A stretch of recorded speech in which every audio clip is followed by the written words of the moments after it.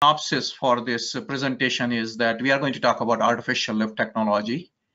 They are the mainstay for producing oil and gas wells around the globe. And profitability is closely linked with these technologies, whether you're talking about conventional or unconventional fields. The training for which this webinar is based upon, is a lot more comprehensive. And in the available time frame, we are going to touch upon some of the trends, some of the very quick introductory things about artificial lift.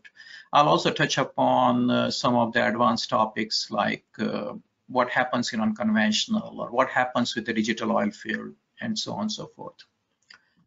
So with that synopsis in place, this is our agenda. As I said, we'll touch upon this introductory, unconventional, post-COVID accelerators for artificial lift. And the last topic is being talked about a lot. And in that area, I have been working for some time, nothing to do with COVID, but what are the artificial lift accelerator like digital oil field and such.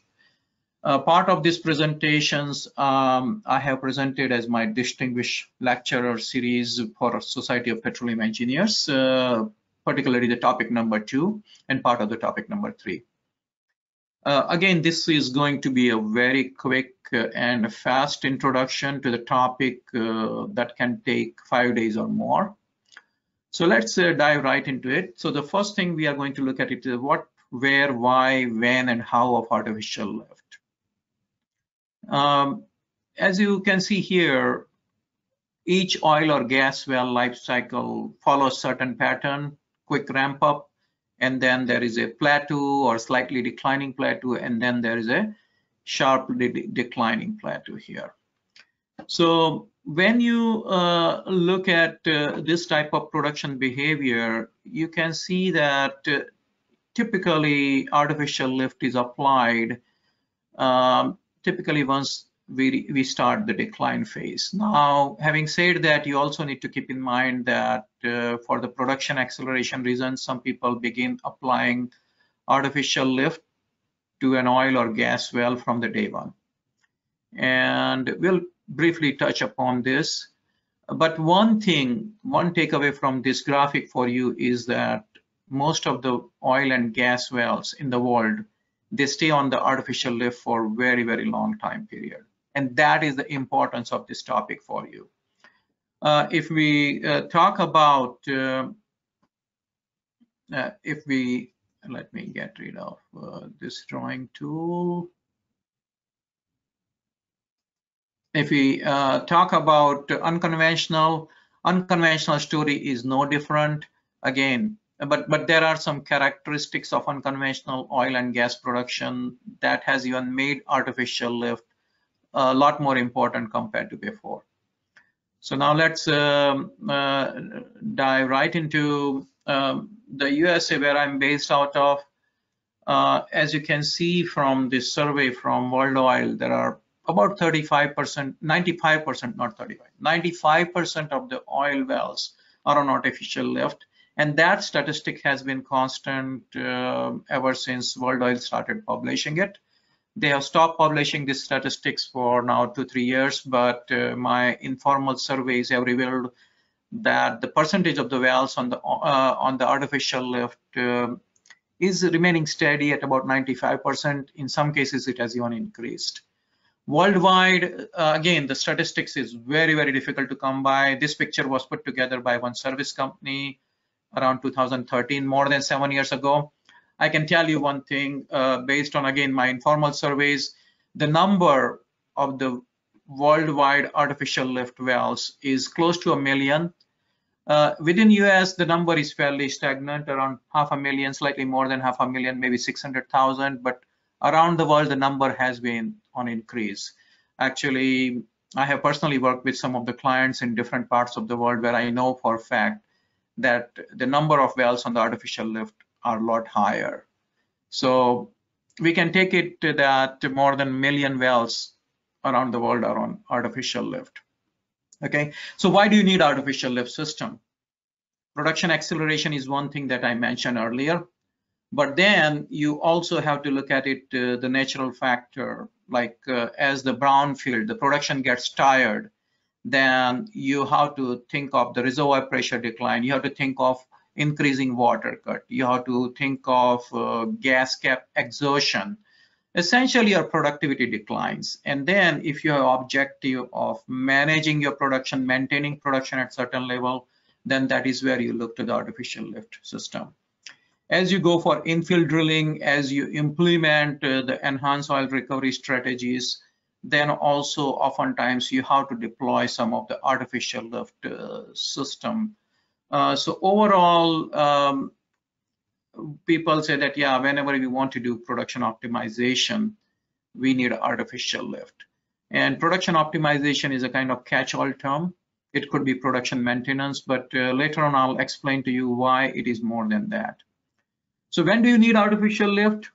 Very simply put, we have two boundaries: wellhead pressure and reservoir pressure at two ends of the spectrum. And reservoir pressure is the motive force, and wellhead pressure is the opposing force. Then we have some more opposing forces along the wellbore.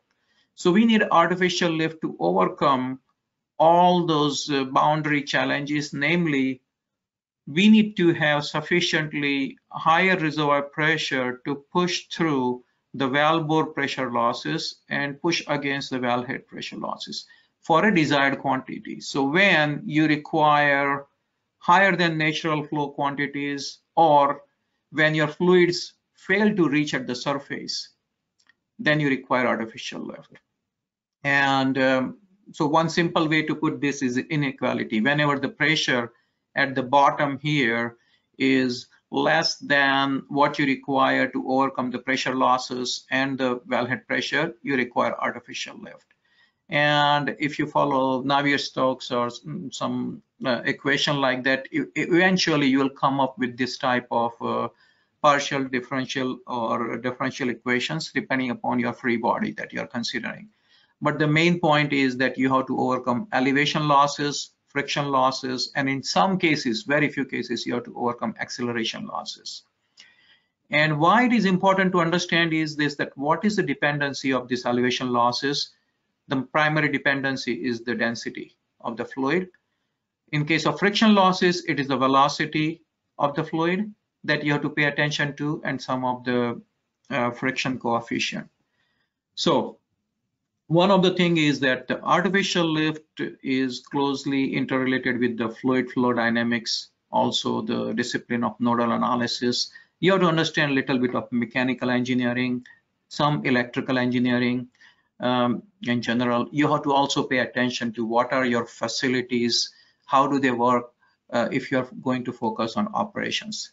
Believe it or not, right now in this COVID era, most of the production engineers that are being called back to work in office or in the field are focused on some of these artificial lift issues, like which wells to shut down, which wells needs to be brought back on the line, in what manner, what should be the ramp up, what is the danger if we do not shut down one particular well, or if we shut down the wrong wells. So this knowledge is very, very useful. Now, the picture that I showed you earlier was onshore, but the artificial lift challenges are equally applicable for offshore, subsea, step-up type of wells. Even it gets even more challenging because you do not have to only overcome wellbore losses, but also you have to overcome some of the seabed to the topside losses in case of subsea. So you have to consider these flow line losses as well as the wellbore losses. And artificial lift is needed to overcome some of these losses when the reservoir energy has declined or has been depleted. Now, the basic problem is the same in the sense that how do we provide additional total dynamic head so that the reservoir fluids flow from wellbore to the process facilities, whether it's onshore, offshore, deep water, subsea. And so you need to, if nothing else, remember artificial lift is all about providing this total dynamic head, or TDH. Let me go to the next slide. and try to explain it slightly better. So what does artificial lift do? Artificial lift basically, before we do that, let me get rid of this. And as I said earlier, we have reservoir boundary, we have wellhead boundaries, and in normal conditions, well might be flowing at certain flow rate. Over the time, what is going to happen is our reservoir pressure is going to decline, water cut may increase. Essentially, the available energy in the form of represented by the bottom wall flowing pressure decreases such that your fluids do not come to the surface, or when they come to the surface at smaller quantity than what you'd like. So what artificial lift does, once you lower artificial lift, whichever mechanism you lower it, it basically helps you boost up the pressure from what is provided by the reservoir normally to a value that will help the flow quantities to come to the surface. So artificial lift provides this TDH, or the boost or total dynamic head, from whatever depth the artificial lift is lowered to the surface. So all of a sudden now you see the parameters that are involved in the process of lift selection.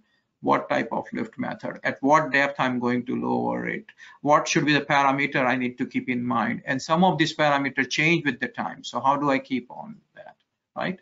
So one of the tools that we have traditionally used, nodal analysis, that relies on inflow outflow performance, whereby this green curve is showing the inflow curve. By the way, x-axis is the flow rate and y-axis is the pressure. In this particular case, we are showing the inflow and outflow performance curve at the middle of the perforation step. And green curve, as I was saying earlier, is the inflow curve, or representing the reservoir energy. Blue curve is representing the outflow curve, or what are the wellbore losses and the surface losses. Whenever these two curves intersect, what we have is a stable equilibrium, or the operating point. And to the left of the operating point, we have more reservoir energy. To the right of this operating point, we have less reservoir energy, meaning this is the energy that artificial lift needs to supply, or they need to provide. Artificial lift needs to provide this boost. This is in the simplest possible form I can explain the function of the artificial lift. Now, as I said earlier, this inflow and outflow curves are at one point in time. Now, if you are thinking of future, what happens when my reservoir pressure declines? What happens when my productivity index changes? What happens if my water cut changes? What happens when my gas oil ratio changes? What happens when I'm deciding to change the tubing? So all of these questions comes up, and that is what I say here. Things do change, and what changes impact my selection, design, and most importantly, operation of artificial. Some of these themes we'll explore in the class. So now that we have looked at what, where, why, how, next let me give you a quick overview of some of the lift methods. And again, you'll feel like you're sitting in the bullet train and the stations are passing by, because that's all the time we have. And I want to go away with a couple of ideas here, that all the lift methods are good methods when they are applied in the right context. Sometimes people say, I don't like ESP, or I don't like gas lift because it doesn't work for me. Then the question you should ask is that, are we applying it correctly? Have we made the right choice here? Another thing to keep in mind is that the lift method that was good yesterday may not be good today, or it may not be good tomorrow, meaning you have to be thinking about changes. You have to think about what is changing in my environment that will impact my lift selection, lift operation. So we have to understand reservoir, we have to understand field conditions today, tomorrow, and over the lifespan, whether we are selecting, designing, or operating artificial lift. And another thing that I would like to highlight is that in order to understand all the artificial lift, you have to understand the hydraulics, as I said earlier, fluid mechanics. You have to understand mechanical, electrical, and some of the environmental. And what do I mean by environmental constraint is not only related to the harm to the ambient. We are talking about what type of environment exists inside the wellbore, what type of pressure, temperature, what are the corrosives, what are the scale, and what type of environment do we have in our company. So with that, now let me give a quick overview of there are different types of lift liquids, and what I'm going to do is that showing you on this one slide most popular form of artificial lift methods that are typically being considered. In the classroom, we'll talk about also the lift methods that are not as popular, but that are more in the experimental in the nature. So what you're looking at from the top left corner is the rod pumping, where you are using rod to reciprocating motion. The next one in the middle where my cursor is hovering is the progressing cavity pump, or PCP. The one next to it right is the electrical submersible pumping. The one in the middle of the screen on the far right is the hydraulic piston or hydraulic jet pump. Then coming back to the bottom left is the gas lift. Then comes the plunger lift. Then comes the foam injection. So in our tool chest of the artificial lift methods, we have variety of lift methods. And let me turn off my webcam in case this causes some quality issues for you. Okay, so this is one view. In one shot, you're looking at all the major lift methods. And in the class, that is what we are going to discuss: different lift methods, what are their pluses, what are their minuses, what is the applicability, what are the design considerations, what are the operational considerations, and such. So let me give you some flavor.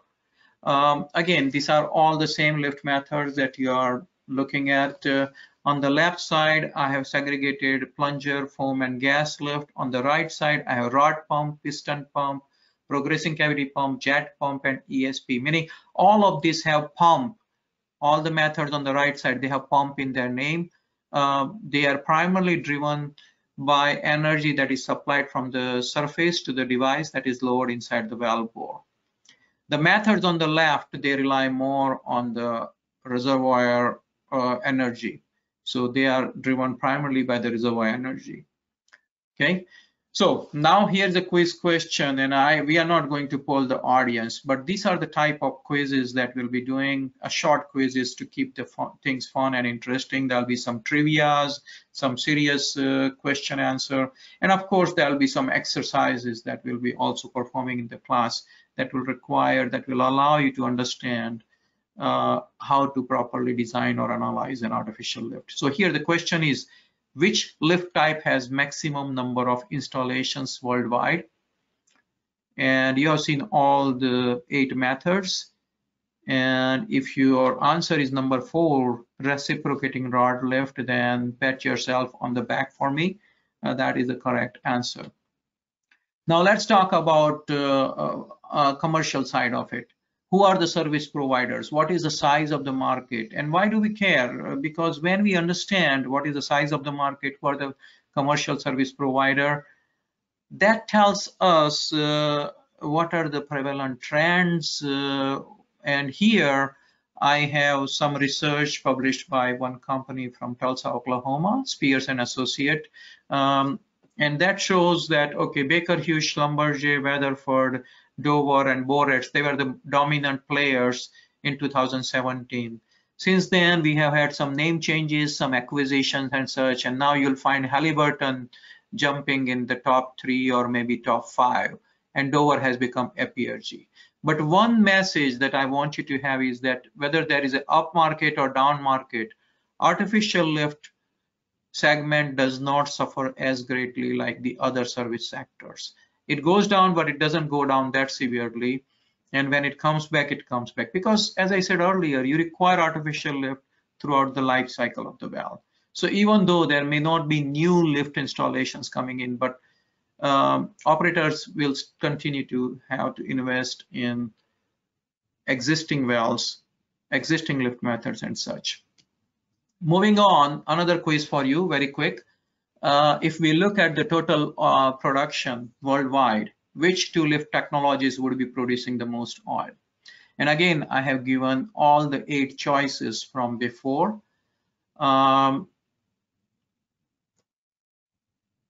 if you have narrowed down your choices, here comes the answer. The answer is ESP and gas lift. And that also gives you some idea about the capabilities of some of this lift method. Something that I cannot discuss here in this class is that what are the classification of the lift depending upon the production abilities. Like I can tell you that electrical submersible pump and gas lift are being used in some of the highest liquid volume producing valves. On the other hand, plunger lift and foam lift is being used in some of the lowest producing liquid producing valve, meaning we have a spectrum of flow rate to consider, spectrum of reservoir energy to consider whenever we are considering artificial lift, whether it's a selection, design, or operation. Okay, so the issues that we'll explore in the class that I've been hinting at, like things like this, that why the rod pumping is most used method, or why ESP and gas lift are the method that are used to produce the most oil. We'll examine different lift method from the perspective of what are the challenges, when is the best time to select the lift method, time related factors. By the way, something is going on here. Okay, so time related factors that impact selection, design, and operation. These are some of the interesting aspect of the lift that we need to. Okay, now let me show you a very high level artificial lift technology selection and application process. It's a very, very high level in the sense just to accommodate the time constraint that we have. So it always starts with understanding what type of reservoir we are dealing with, what type of valve bore, and one of the primary tool is the nodal analysis. We look at what are the target production levels. We understand and predict the reservoir potential, and we need to understand what are the surface constraints, what are the reservoir constraints, how much of fluid we can withdraw. Once we know all of that, then we go into lift selection process and eliminate the lift technologies that are not feasible, based on the required performance, based on what is the infrastructure available, and so on and so forth. Once we have selected a lift method, then we need to do some economic evaluation, which lift method, because typically after step 2, you'll have maybe 2 or 3 lift methods that would be applicable. Then you look into the economic analysis aspect of it. What are the costs related to installing the equipment, related to getting that equipment, and what it will take to train my people in using that equipment properly. What are the operating costs? What is the reliability, and so on and so forth. And then comes the most important aspect. Once you are in the operations, how do you optimize the lift method so that the lift method continues to work reliably without undue failures, unexpected failures? How do we continue to tweak our valves operations so that we get our desired outcome? And that's where there are lots of approaches that are being talked a lot about now in post-COVID era, where people talk about remote operations, adjusting the things remotely by using the expertise of some consultants or some experts who are scattered across the globe. And those are the post-COVID accelerators that I was hinting at, but I will come back to that theme quickly. So now let's take a look at some of the important lift methods. And again, I'll be able to spend only 1 or 2 slides, whereas in the classroom, we'll be spending close to 2 to 3 hours just discussing each of this, and even longer depending upon the interest. So you're looking at 3 gas lift valves. Actually, there are more than 3 on this pad, but on the picture you're seeing that in one of the unconventional fields here in US, right? So when you look at the gas lift, it's closest to the naturally flowing valve. You can see in naturally flowing valves, what you're seeing is that as the fluids flow upwards, the gas comes out of the solution, which reduces the weight of the fluid column, and that in turn reduces the bottom hole pressure. In gas lifted valve, what we are doing is that we are injecting the gas into the valve bore, and in this particular case, we are injecting inside the casing tubing annulus, and then there are some special devices that we lower on the tubing string that allows that gas to enter the production stream. In this case, the production stream is tubing. enter the production stream at desired quantity and whenever. So again, gas lift valve is an extension of a naturally flowing valve, and all this injection gas does is it reduces the density of the mixture. And if you recall that differential equation that I presented earlier, majority of the losses in a valve bore are related to the elevation losses, and elevation losses are highly influenced by the density of the mixture. So this gives you one of the reason why gas lift can be a popular lift method. There is no device that is lowered that obstructs the flow rate and such. I can go on, but we do not have enough time. But in terms of the downhole components, you have to think in terms of what is called a mandrel, or a kind of a holder in which a gas lift valve is lowered. In this particular case, we are looking at what is called a side pocket mandrel, but there is also conventional mandrel and such. There are different types of gas lift valve, injection pressure operated, production pressure operated, and such. And we'll be discussing in the class how these different types of valves are used in under what conditions, which is the most popular one that is being used. But one takeaway for you from this seminar is that the gas lift design involves the depth selection. At what depth you are going to lower this valve, meaning at what depth you will have the mandrel located, what is the size of the orifice inside the valve that allows the gas quantity, certain gas quantity. How do you manage the design, or how do you develop the design so that multiple valves are not operating at the same time, and we are using the effective gas volume to reduce the density the most. And those are some of the interesting, not only design, but operational challenges as well. During the operation, you might be wondering, hey, am I injecting correct quantity at the correct location? What is going on if I'm not? How do I find out? And these are some interesting. But coming back to the operation, what do we want to achieve? We want to continuously optimize the gas usage and production so that we are not wasting the energy. We are preventing the multi-point injection. We are injecting the gas through the lowest possible gas lift valve. We do not want to inject smaller amount of gas so that we cannot, if we inject smaller amount of gas, then we are deferring the production, meaning we are not lifting as much of production as is possible. If we inject a lot more gas, then we are wasting our compression energy. And in some extreme cases, we can even end up cutting down on the production because excess gas would increase the flow friction and it may reduce the production rate. So some of this optimization approaches also come into when you go into the operation. How much do I inject? Am I injecting at the correct position or not? Okay. So if I have to give you just one wrap up, gas lift is applicable in all types of locations under all types of completion, whether you're talking about horizontal, deviated well, vertical well, remote location, subsea wells, offshore, whether you have naturally flowing wells, you can use still gas lift, or you have thermal wells are also used. It can handle wide range of production rate, even though earlier I said, and this bullet says that gas lift is good for high production rate.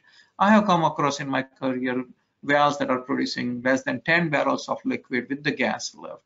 Naturally, gas lift has a gas in it, meaning it likes the gas. And here is one secret that most of the pumping methods do not like the gas. So high GOR situations really are preferred candidates for gas lift application. Whenever you have highly variable production rate, again, gas lift shines. When you do not have sufficient well data, like when you are in the field development stage, you do not have any previous information, then people often go with the gas lift for that purpose. There are some operational aspects you have to consider also, that how do I chain these valves? Then that is where if you use the side pocket type of mandrel, you can just use the wire line.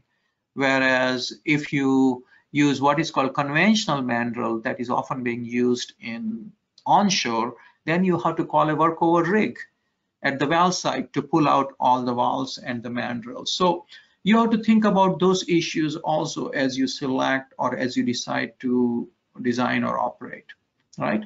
So this was a very quick intro to the gas lift. Now let's look at another lift method called electrical submersible pump. And as this picture shows, at the surface, ESP well might be confused for gas lift wells, except you might see there is some cable entering into the valve bore, as is shown here, or in the graphic, in the schematic here, it also shows that there is some paraphernalia. There may be some transformers here, some controller boards, some variable speed drives, junction box, and then there's a cable that is taken all the way to the bottom because ESP devices are hung at the end of the tubing.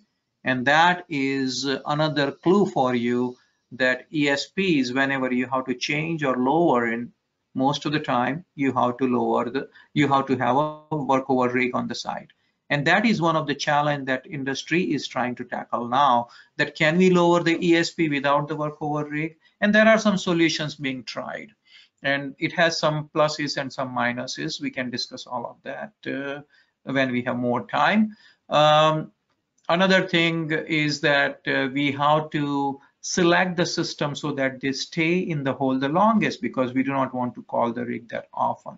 So what are the best practices? How do you operate the system that doesn't close? Here I'm showing you a simple animation developed by Petrobras on gas lift, not gas lift, ESP wells. And in the class, we'll be looking at a lot more such animations for each and every lift methods and such. What we are looking at here is a ESP cable coming down the tubing, and it will terminate where we have the motor here, and below the motor we have a gauge pack, sensor pack. Above the motor we have protector or seal section, and then we have entry point or intake or the separator, and then we have pump. The verbiage that you see is in Portuguese, if you understand, but otherwise most of this is very self-explanatory. Once the motor is energized, there is a shaft inside the motor that starts rotating clockwise, and that is what leads to the shaft inside the protector turn, and then that leads to the shaft. Shaft runs, or connected system of shaft comes all the way to the pump up here. There is a separation going on, and then now you see the centrifugally moving rotor and impellers here that shows you the centrifugal motion that happens. And basically this is the device that generate, again, remember the keyword what I said earlier, TDH, or total dynamic head. And that is the total dynamic head is the one that we are after in artificial lift design or operation. Okay. So as I said, we'll be looking at some of this animation. This is a very quick cutout view of what is one stage. And stage comprises of what is called diffuser and impeller, which is rotating on a shaft that comes all the way from motor, as you saw in the animation. So pump moves the fluid by rotating them with rotating impeller, and that is the dynamics here. We are looking at the pump sitting on top of motor. Now you see me speeding up because I'm looking at the clock here, and it looks like we are already onto 40 minutes out. And so what we are seeing here are different components, and these are the different components that needs to be discussed, understood in order to properly apply them, in order to properly understand their operations. And once we have lowered the ESP, we have to see what is the interplay between motor and cable and pump and so on. So we can also solve some of the examples to understand that interplay. This slide summarizes again ESP application, high volume, high value valves, right? Anytime you have you're considering situation that you want to produce more than 3,000-4,000 barrels or so, you have to consider ESP. And nowadays we have ESPs that can produce as low as 500 barrels or even lower than that. So this is also a versatile lift method. We have other lift method, rod lift. Again, rod lift is one of the most predominant because it is being used as a symbol in our industry, right? And I can keep on talking about each and every component here, but the primary idea is that you have here a prime mover, usually an engine or a motor that has a circular motion, and then you have a lever system here, what is called pumping unit, which converts that circular motion into the reciprocating motion, and reciprocating motion is conveyed to the pump, which is maybe 7, 8, 10,000 feet below the surface via a string of rods that is called sucker rods, and then there's a polish rod that comes out of the valve bore through the stuffing box. So we will be discussing some of these components and what is their importance and how they offer the value chain. Here there is a quick animation of what happens downhole. There is something called traveling valve that moves up and down with the rod movement up and down, and then there is a standing valve which allows the fluid to enter this barrel. So there are some design considerations, there are some operational considerations that are very, very important to understand this motion. Okay, here you're looking at a number of pumping units, surface arrangements that are possible for the rod pumping, and in classroom we'll be able to look at each of them. What are the underlying geometrical consideration and what are the benefits, disadvantages. Rod string is another important consideration, whether there are jointed sucker rods or there are conventional API rods or high strength rods that are provided by vendors. And then we have also what is called the continuous rods or co-rod. So in rod pumping operation side, we want to produce continuously as much as reservoir will provide. What we are talking about is matching the reservoir deliverability with the pumping system's abilities, right? We want to avoid some injurious conditions, what is called fluid pound. And we can discuss what is the impact of the fluid pound on the overall operations. How do you detect that fluid pound is happening or not? How do we remedy that situation? And how do we notice a malfunction and such? Okay, so rod lift, again, as I said earlier, rod lift is used in maximum number of wells. All of them are onshore. And why it is onshore and why we cannot use it in offshore? What type of wells the rod lift is most amenable to? And the answer is in all types of wells except as long as it's not offshore or subsea type of application. I have seen rod lift installations produce as less as 1 barrels or even less of liquid, and some of them have produced as high as 2,000 to 3,000 barrels. And that kind of gives you an idea that rod lift is middle of the road type of. There are other lift methods like hydraulic pumping, jet and piston pump. Unfortunately, we do not have enough time to go into all of these details, but here you see surface arrangement is different. We'll talk about how the downhole arrangement is different. What are the different hydraulic considerations? This is another lift method, progressing cavity pump, which is the youngest kid on the block in the sense that this was introduced into the oil patch in 70s in the last century, whereas some of the other lift methods has been around for more than 100 years or so. Okay, then we'll also talk about gas wells. What is the importance of artificial lift in the gas well life cycle? It all begins with the deliquification, right? And there are different variety of deliquification option. And what is the deliquification? Removing the liquid from the valve bore. And there are multiple things, as you can see here in the staircase pattern, starting from the free-flowing valve through swabbing or intermitting, through foam lift, using something called velocity string, surface compression, plunger lift, multi-stage plungers, gapple, which is relatively becoming more and more popular here, particularly in the unconventional patch, and rod lift ESP. So we can talk about selection considerations and so on and so forth. Here is a picture of the foam lift. We are not going to be able to talk in detail about that, that how you use surfactant to change the surface tension to change the density. Here is a picture from Colorado area, Rockies area for plunger lift wells, and how plunger lift, in my estimation, has probably the second largest number of wells in the world on plunger lift, I would say. Then there are some other lift methods which are not typically considered lift, but they are gaining more and more prominence, particularly as you talk about some of the screw pumps, which is not same as the PCP or progressing cavity pump. Then there are helicoaxial pump, and these are a special purpose, what is called multi-phase pumping application that can handle wide range of gas and liquid envelopes.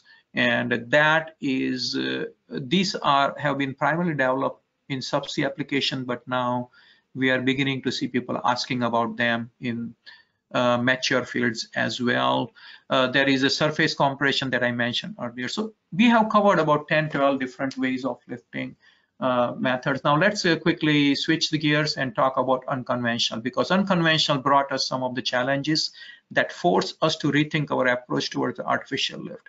When we try to apply artificial lift as is, in unconventional, we had higher amount of failures, and the primary reason is the lateral geometries that we have in the unconventional, which generate some flow structures which traditionally artificial lift systems are not able to handle. And what do I mean by flow structures? Here you see longer term production pattern of an unconventional well. Within the period of about 3 months or so, you have sharp decline in the liquid rate, you have sharp increase in the gas quantity.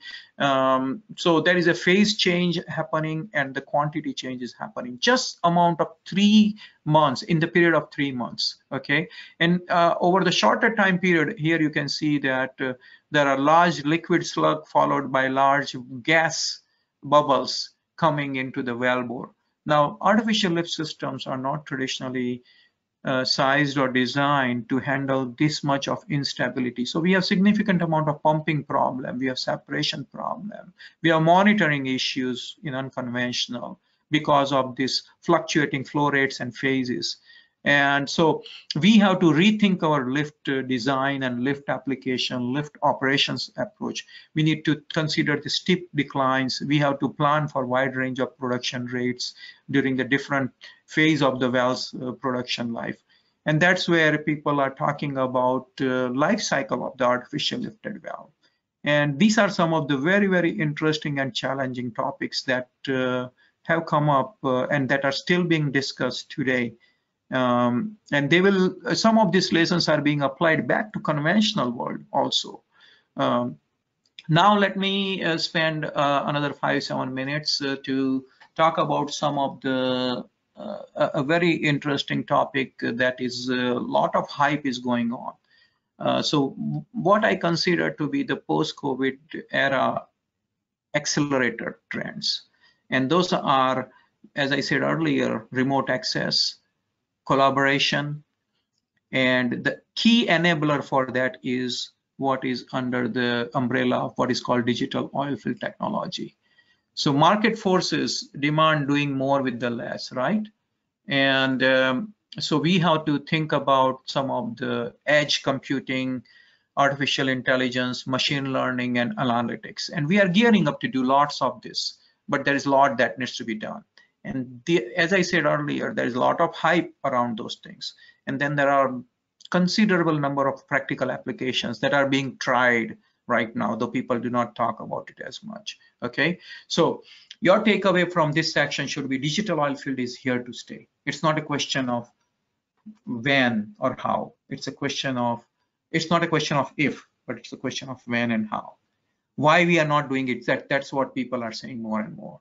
Real-time technologies are mature. It is not a question of technologies not being available.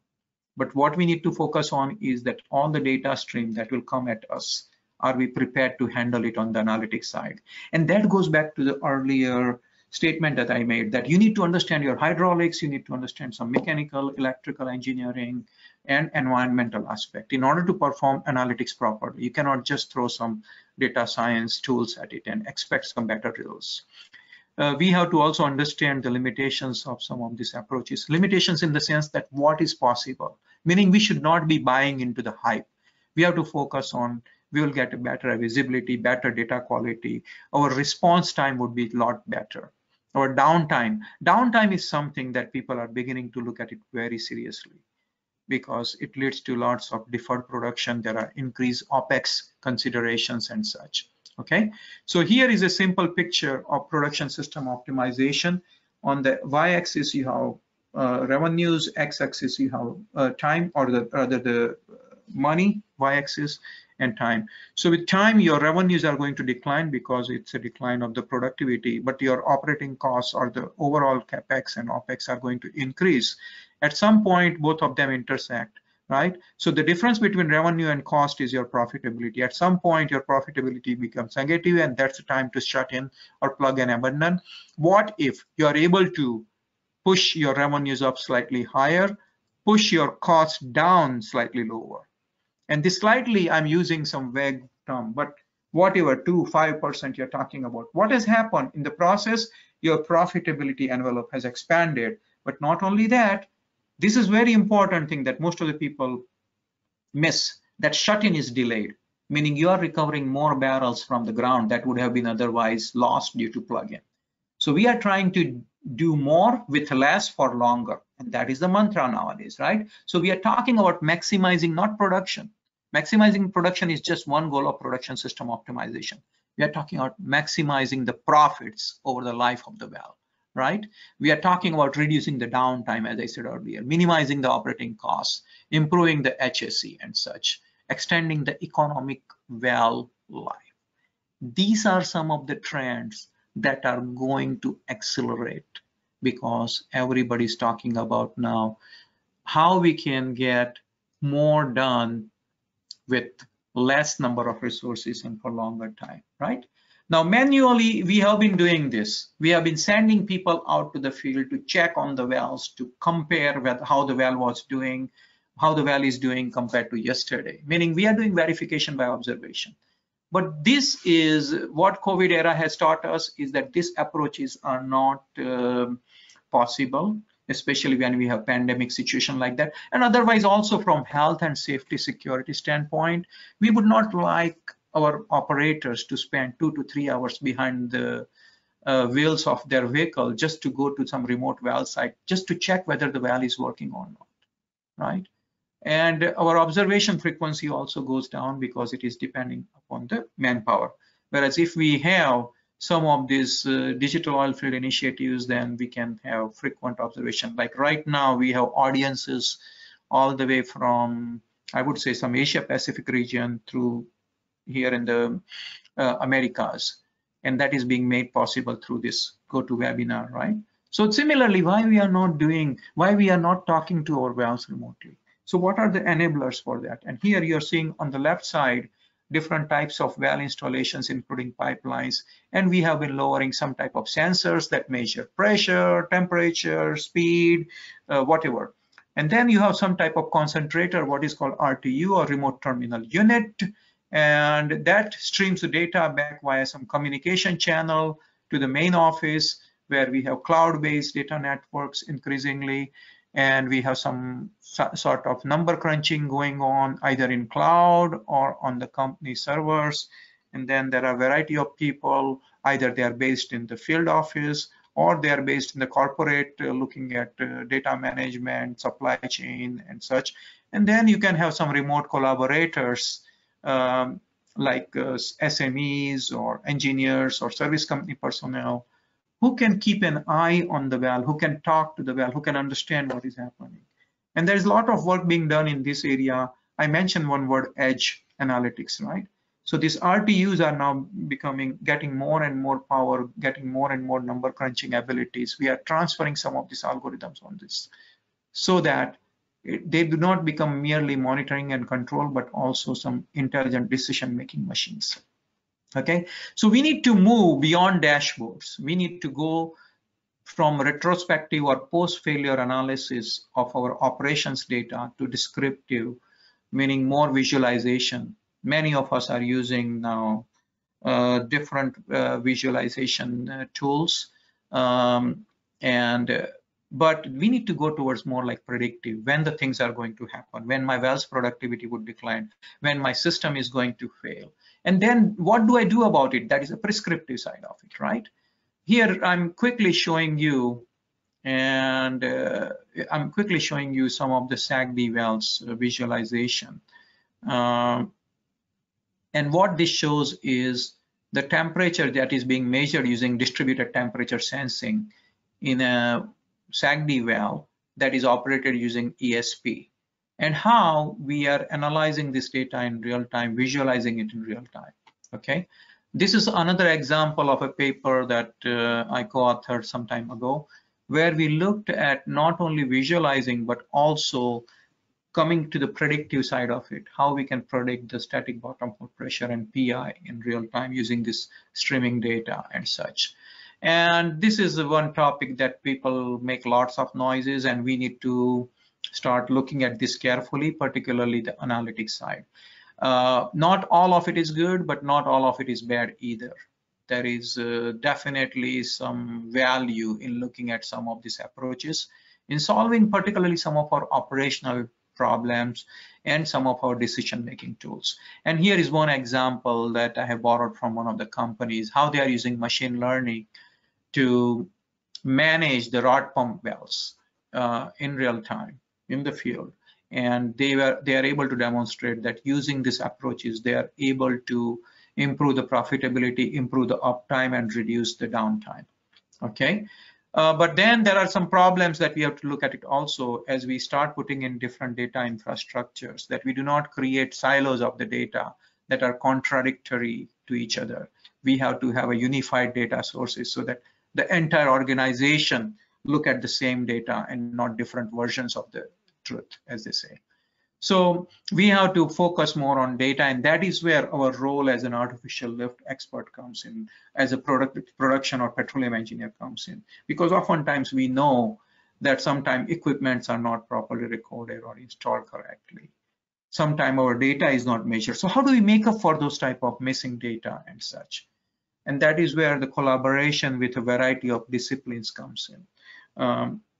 Okay, so we have to accept that the digital oil field has been implemented many places, though it may not have realized its full potential.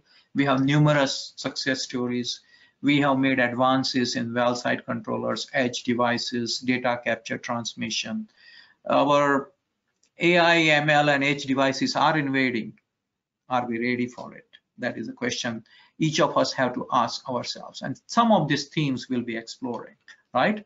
And that brings me to the end of my presentation. I hope I was able to give you some flavor of what are the artificial lift trends, how the world is changing, what we are doing about it, and so on and so forth. So Sharam, this is my last slide. We can have some questions if you have time. Yes, sure. Thank you very much, Dr. Chokshi, to accept our invitation for this comprehensive presentation on the subject of artificial lift.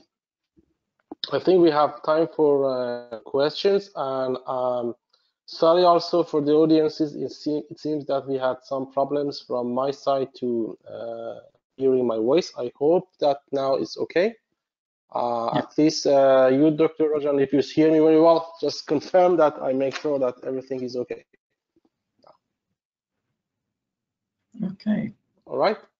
Yes. So do we yes. Yeah. We have one question from one of our audience. The question is that why ESP produce most oil? Okay. That's the question we have got. Okay, that's a very good, interesting question. So again, as I showed, ESPs use the centrifugal principle, as I showed in the cutout, right? And we are able to, at the end of the day, you have to understand, are we able to deliver sufficient energy to generate the necessary TDH? Okay, now as your volume increases, so does your requirement for the energy. So as your flow rates increases, your requirement to deliver the energy at the downhole device increases. ESPs are very good at, I mean, the ESP industry has developed very high power motors and also developed the pumps that can handle the high flow rate within a smaller space. Think about it. You have maybe 5.5 inch casing, or maybe you have 7-inch casing, and here, so all you're working with is about 3-inch diameter space to generate this. So that is the reason why ESPs are darling whenever it comes to the producing higher volume, right? So you are able to provide, again, I'll repeat, you are able to provide higher density of energy downhole to a machine that is highly efficient.